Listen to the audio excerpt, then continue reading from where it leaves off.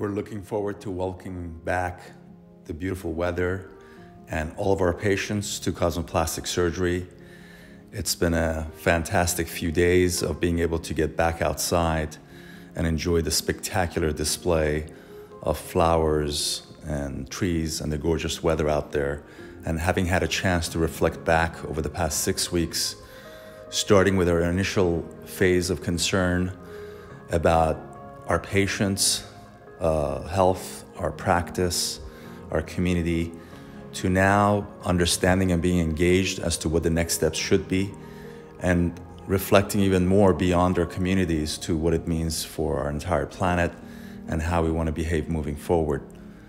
I came across this beautiful poem by Rainer Maria Rilke that I wanted to share with you that really brings back the focus of what is the most important about what we've learned, which is bringing back our commitment and devotion to our family, to our neighbors, to the larger community. I've even learned to take pictures of my family now, 6 feet apart, for family portraits. I feel fortunate that I've had the chance to spend more time with my kids who are at home during the day and do school projects of various sorts with them.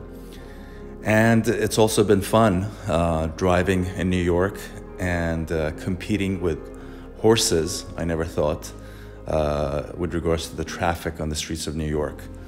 And of course, in the past 2 decades, I always thought about the surgical mask as the only means of protecting myself, and now I see there's many types of masks out there, and I'm even amazed at the wide array of fashionable masks that I see on the streets.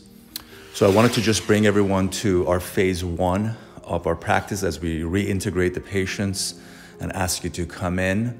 We're going to be mapping out a very exact protocol, and I would like you to spend some time on our website reading what the requirements are as you come back in for non-urgent and elective cases. Come to the office. We ask you to be in the car. We actually will call you. We'll have you come individually. And obviously we want you to have masks and gloves and be covered. On our end, we practice what's called universal precautions, which we employ with any kind of a scenario. Obviously in the operating room, we do that all the time, but now we're also do that outside the operating room.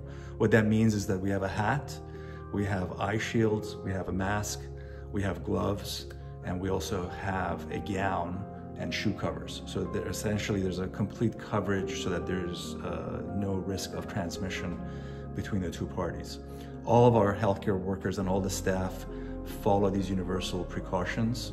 You've heard about the personal protection equipment, but essentially there's a bigger idea of the universal precaution that's practiced within the medical setting.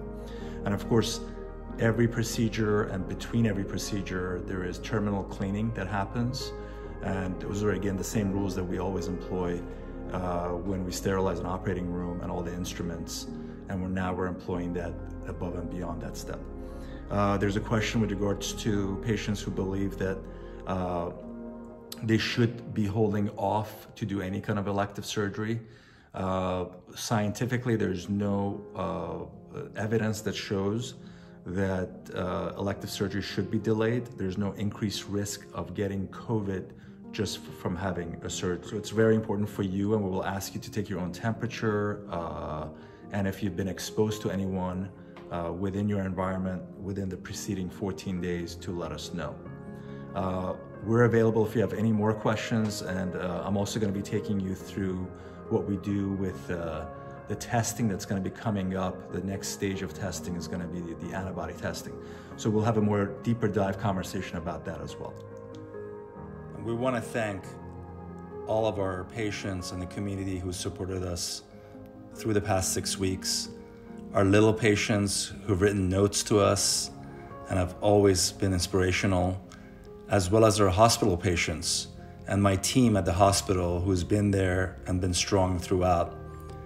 My family, my kids who have kept me going with their little notes and drawings and phone calls, and of course our community, which as the epicenter of this pandemic has remained strong All of us at Cosmoplastic Surgery miss you, and we very much look forward to seeing you very soon.